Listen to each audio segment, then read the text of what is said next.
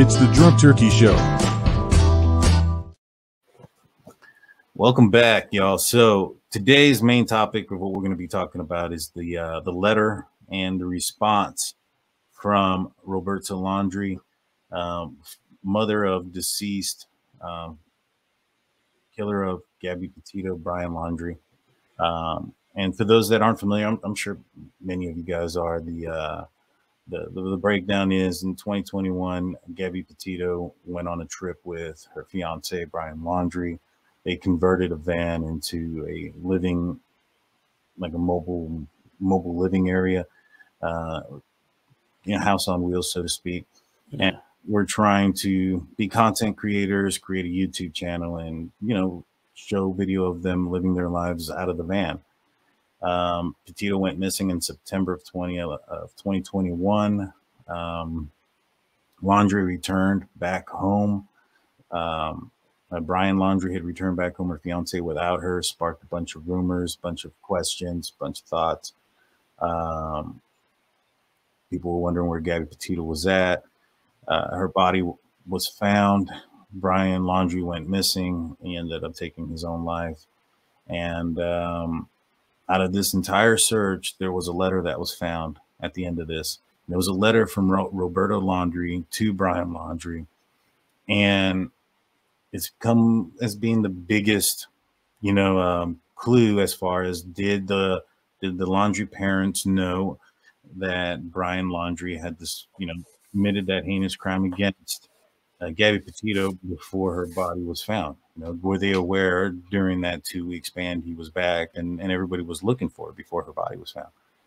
And in fact, the Petito family is now suing the Laundrie family, including their lawyer, over them knowing that Gabby had been deceased and that Brian was responsible for it and weren't coming forward. Are you familiar with the case, Blue? Yeah, I'm pretty familiar with it. All right, awesome. Now, I know there's a lot of stuff in between there, but that's just kind of the ballpark, summary of it. The letter's been found. The Petitos are accusing the Laundries of knowing about the crime or what had occurred while Gabby was still missing. And this is a response, or an article with the response from Roberta Laundrie referencing that letter. So this comes from News Channel 8. Roberta Laundrie is speaking out for the first time about a letter she wrote to her son, Brian Laundrie, that she claims has nothing to do with Gabby Petito, but rather a quirky letter she wrote to help repair their relationship. Roberta's attorney finds a motion for a protective order in the Sarasota County Circuit Court on Monday, seeking to block the attempts by Petito's parents, Joe Petito and Nicole Schmidt, to make the burn after reading letter written to Brian Laundrie admissible as evidence in the upcoming civil trial between the two families. The attorney Petito and Schmidt claim that the letter makes reference to a shovel, burying a body, and helping Brian get out of prison. The Opinionated Idiot 199, thank you so much. Good afternoon, buddy, for your super chat. We're going to be on his show on Thursday night, y'all. If y'all haven't checked him out, check him out. Like and subscribe. You'll see us there Thursday.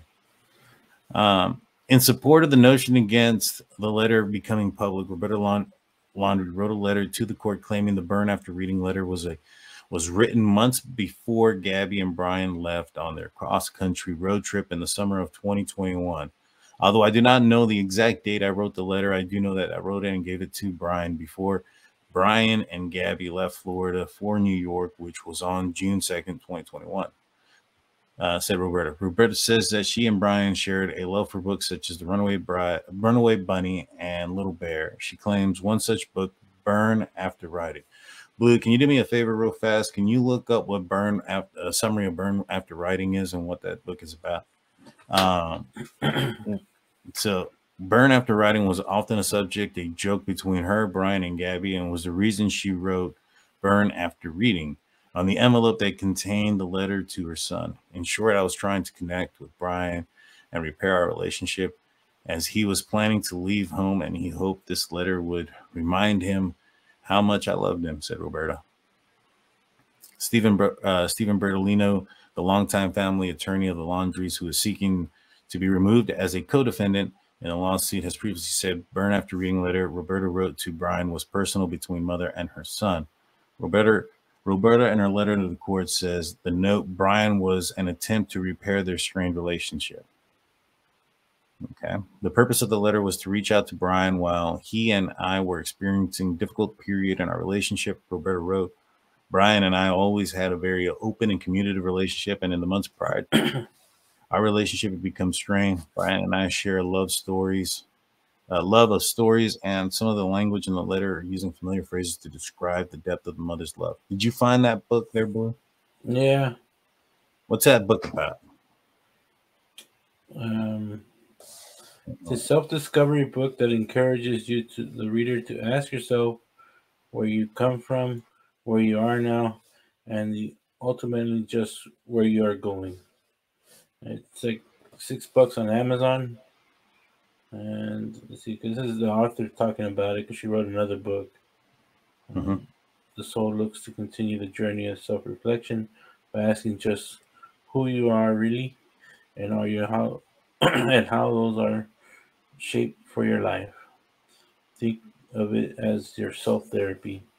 Both books begin with a journey right here at the kitchen table. That's pretty much it. And then talks about the spare time that you have. So it really doesn't have anything to do with shovels, getting out of jail. Like, no, it's just like a self-reflection book. All right. So, okay. So Roberta admits that her letter does contain references that some would think about her son and Petito. However, she claims there is no connection between her words and what happened to the couple. While I used words that seemed to have a connection to Brian's actions in the taking of Gabby's life, I never would have fathomed the events that unfolded months later between Brian and Gabby would reflect in my words. In my letter, the words in the letter could never have been comment of the tragic situation as they were written so many months before. My words to Brian were meant to convey my love and support for my son, though a lighthearted and quirky reminder that my love for him was not diminished and could not be shaken by the miles of separation we would soon be faced with. So I don't understand where she comes with this, and she says that, well, that's, if we were to believe the rumors that are out there that, or what the speculation is that's out there, is that there's talk about burying a body. There's talk about getting out of jail, a shovel. Where does those phrases, in your opinion, Blue, come in that you think that talk about love and support for their son and try to get over some sort of, strain that they were having in the relationship? Yeah, that part I don't get. Like, it doesn't sound like a letter for that. But I was watching a report saying that, the FBI have the letter. They have it in their, but they're not going to release it, and I don't think they're even going to use it towards the case because they find it irrelevant right now. Well, they're going to use it in the civil lawsuit that's going on between the Laundrie family and the Petito family. So the Petito and Schmidt family, which is Gabby's mom and dad, are suing Roberta and her husband Laundrie for they're going through a civil lawsuit, and their claim is that they knew while Gabby was missing that she had been deceased, and that Brian had something to do with it, and were not reporting that to authorities. Gotcha. And so that's why it's relevant still. But yeah, the FBI does have the letter, I believe. Let's go. Roberta says the claim made by Pat Riley, the attorney for the Petito's parents, that the letter was received by Brian and found in his backpack by the FBI near his remains at the Carlton Reserve is false. Roberta says the FBI gathered the letter as evidence before Brian's remains were found, and investigators had questioned her and her husband, Chris Laundrie, about it before October of 2021. And so, you know what this sounds like to me? This sounds like he came home. Maybe he told his parents what had happened, and then he shut everything out. I think he made his decision that he was going to take his own life at that point. and I don't think he was talking to his mom or his dad about anything. Yeah. And I think that letter was in an attempt to prevent what inevitably happened to Brian Laundrie in that 25,000 acre reserve. What do you think? Yeah, man. I know he was going through some stuff. I know he had told his parents something. Yeah. It was crazy how the story was. He abandoned the van. He abandoned everything. And they found him walking on the side of the road. And he didn't know where she went. So it's a crazy story when I heard that one. Yeah. Yeah. And so, yeah, that's what it sounds like to me. It sounds very much like he came out with it and was in severe, depression, understood what was going to happen to him as well, and probably regretted what he did. This is probably an act that occurred out of rage and whatnot. And so I'm sure he was thinking about that moment a lot in his final days. To the point where he took his own life. Yeah. And so this goes on saying both sides have confirmed that Roberta's letter does not have a date on it, and the Laundries have maintained it has nothing to do with Gabby Petito. And so what the other thing is too is, so supposedly, according to Roberta, she gave this letter to Brian before they left. So we are to believe that Brian took the letter with him on his trip, committed the crime, came back, took the letter out of the van or wherever it was in his belongings, and then put it in his room. So that's the thing, is that he abandoned the van. No. I thought he drove it back home. I remember them saying that somebody picked him up on the side of the road. Yeah. That was so. Just to kind of go all the way back, there was a person that picked him up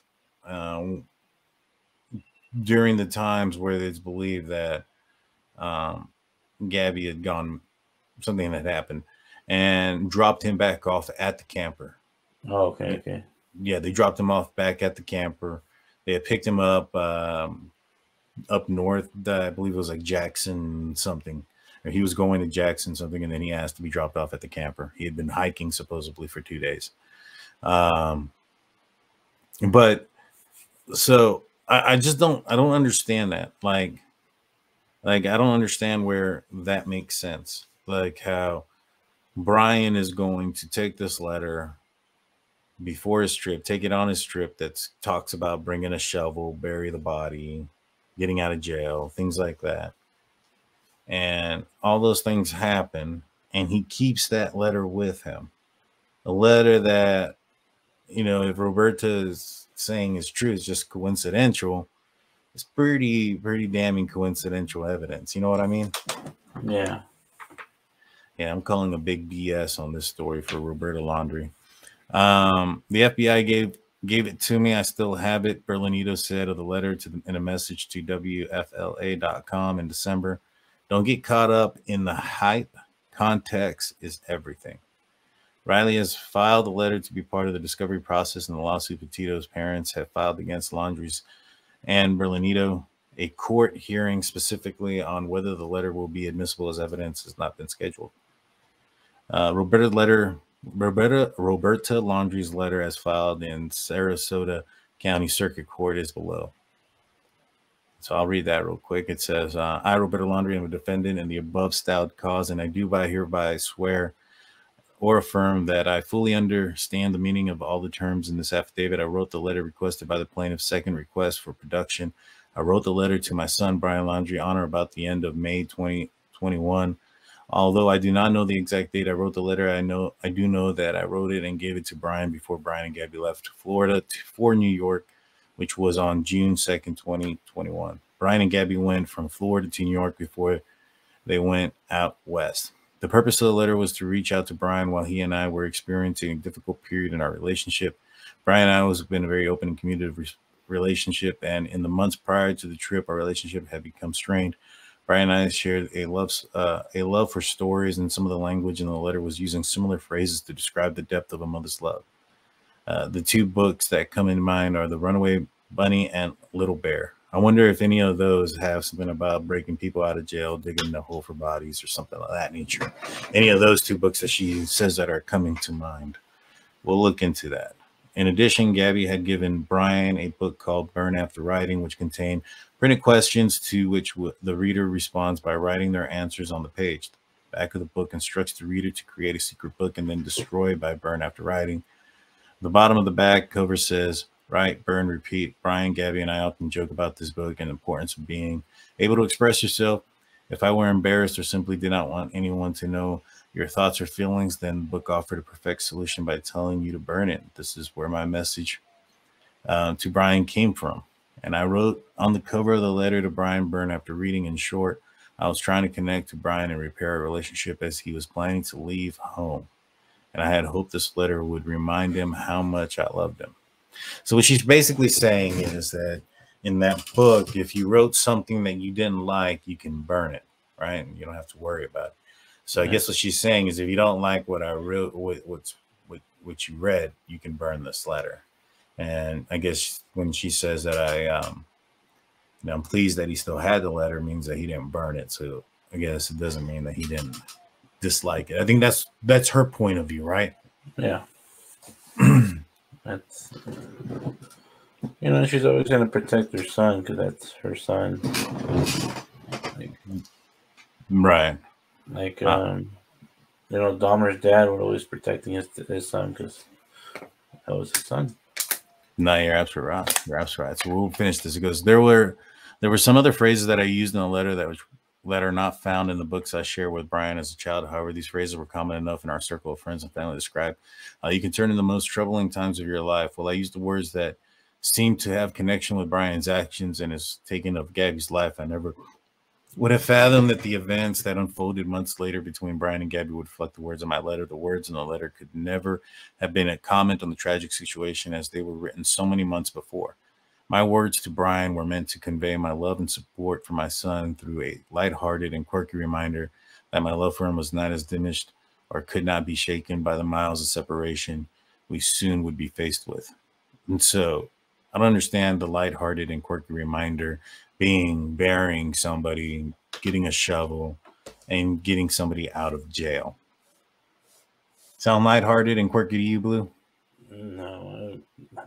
That letter I write my daughter is like, I love you, have a fun trip, and call when you can, kind of not bury and break out of jail. Not like I'm going to Mexico. You can't even walk out of some of those jails, but we'll see. It goes on to say, although a few of the words in the letter are being quoted as others having connection to this case, all the words taken together in the context of the reason the letter was written show that there is no connection.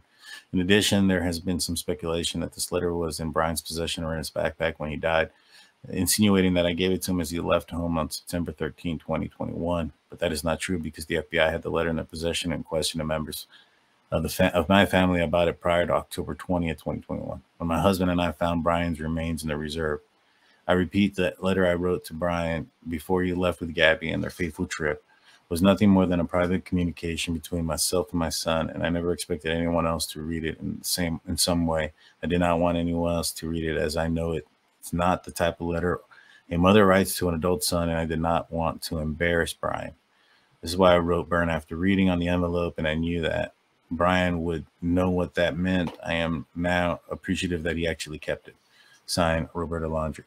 Now, I don't think so, man. I think that they had this certain code and they had certain stuff, and they read a lot of books and maybe they did have certain phrases, but I think that she sent it to him during the time that he was there before he went missing, because he became distant from his family in those last few days, and I think that was an attempt to try to tell him that everything's going to be okay, that we'll go bury the body if we need to, go get you out of jail, the whole 9 yards, doing whatever we're willing to take.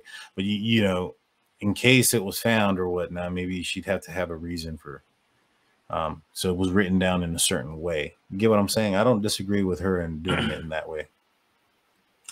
I do, because somebody found it and now she's in trouble. All she had to do was talk to him. Yeah, It was at her house. I mean, maybe he didn't want to talk, but I got the keys to every door in my house. yeah, they did that. See, that's the thing too. That's what brings me to believe that. And it's just my opinion. I think that he went. He told them what was up. I think he told them what had happened, and I think that the parents knew and could see in him that he was going to go and take his own life at one point. You know what I mean? I think they could see the signs there. They weren't going to work. They were, police, media were outside the house, so they were trapped inside. The only people that they had to each other was each other. And so, in my opinion, I think that I think that's exactly what had occurred. I think he told them. I felt that the parents probably felt that they were going to try to reach out to him, try to get through to him. Maybe talking wasn't working, so they wrote a letter. And whether he read it or not, maybe he didn't even read the letter. He may have just put it in his drawer. Yeah. You know what I'm saying? And never even read the letter. And, and gone and did what he did. And so I truly think that the Laundrie parents know more and have known more for a very long time. What do you think, Blue? I mean, it's hard to tell, man. It's hard to tell, but we'll find out when the case comes up and see if it comes out. We'll see if the truth comes out when that civil case comes out.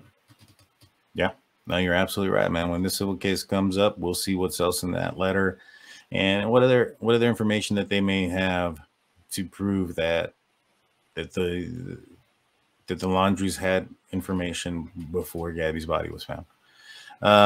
Do you have any final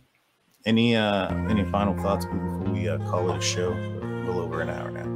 Yeah, I just want to say, my thoughts and prayers go out to all the people that we talked about that passed away. But right now, the most current ones, the ones that everybody are still grieving because it just happened, is the ones that got kidnapped in Mexico. Is that 2 of them already passed. One's in critical condition that they don't know if they're gonna make it. So my thoughts and prayers go out to your families. They decided to go to Mexico to get some surgeries and medications that probably, if the U.S. can work on trying to make healthcare a lot more affordable for its own people, then we wouldn't have to travel across to another country to seek medical help. Yeah, no, you're absolutely right. Our thoughts and prayers go out to everybody that we spoke about today. Heineken didn't send any more, especially how fast they found the body. Yeah. I thought that was pretty. I thought that was insane, man. How fast they found Brian's remains. But he was supposedly in the exact same spot that they told him that he was going to be at. The Laundries told. I mean, we don't know. We don't know the truth, right? We only know that it's been stated that the Laundries told the authorities that was the location that he would be in. So who knows? But I want to say thank you to everybody that's caught the show. I know I'm not my normal chippy self, but I've had like 2 hours of sleep, guys. So I'm working on it. Okay. yeah. Give it up to Big Blue for coming in clutch while he's supposed to be sleeping. Get some rest, bro. and y'all have a great day. We'll see y'all later. Peace. I'll take care, guys.